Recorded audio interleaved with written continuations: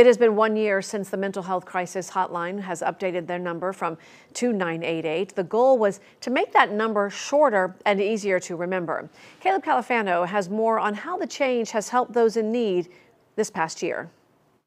Since the switch to 988 this time last year, they've seen a major increase in calls from the national hotline here at 211 Palm Beach and the Treasure Coast. Here at the call center, they're hard at work 1 year later, continuing to answer calls regarding mental health crisis across South Florida.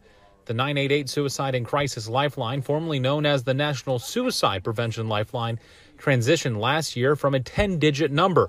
The easier to remember 3 digits caused a spike in calls here in South Florida.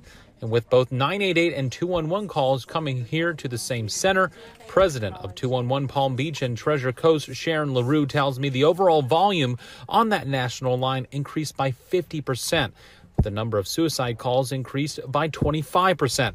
Now looking towards next year to handle the growing number of calls that are expected for year 2, LaRue says there needs to be improvement in the overall infrastructure. We are told to anticipate continued volume increases, so we need more staff.